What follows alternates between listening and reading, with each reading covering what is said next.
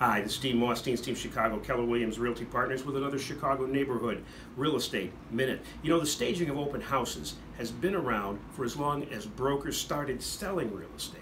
Many decades ago. These open house events motivate sellers to present their home in the best possible light, and they also give buyers an opportunity to view homes for sale without making any commitment to buy.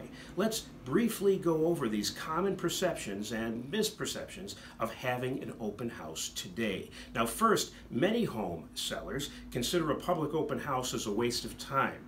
These days, potential buyers can review a complete description of the home, view dozens of high-quality images, video, floor plans, all via a large number of real estate websites. However, viewing pictures and text on the screen of your phone or tablet is not the same as seeing the house in person. For some buyers, an open house is just what is needed to pique their interest.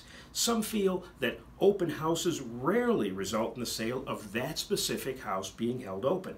Now, real estate brokers are taught this early in their careers. Sometimes open house attendance is just simply a lead generation event for the real estate broker in attendance, and there exists a good potential for the agent that they will receive buyer leads, those who might eventually buy a home, but it might not be the home they're at on that particular day. However, for a special home or in a strong buyer's market, holding an open house may be the difference that's between setting your house off from the others and getting that house sold as quickly as possible. These days, some view a public open house as kind of a security threat. After all, strangers can simply walk in off the street to view your home, and most often, neither the seller nor the broker know who many of the visitors are. Although nefarious activity is always possible, a seller and the real estate broker can take steps to minimize its likelihood. Our team encourages our seller clients to remove any valuables from the house prior to holding it open. Our agents are encouraged to work open houses as a team.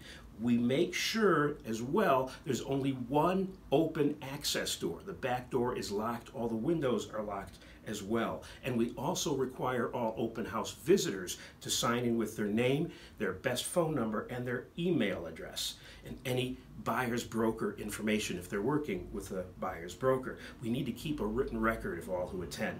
Have questions on the open house process?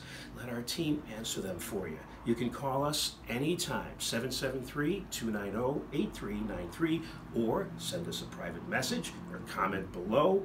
And don't forget to visit our website, deanteamchicago.com, and check us out on Facebook, will you? Facebook.com/Chicago Real Estate Team.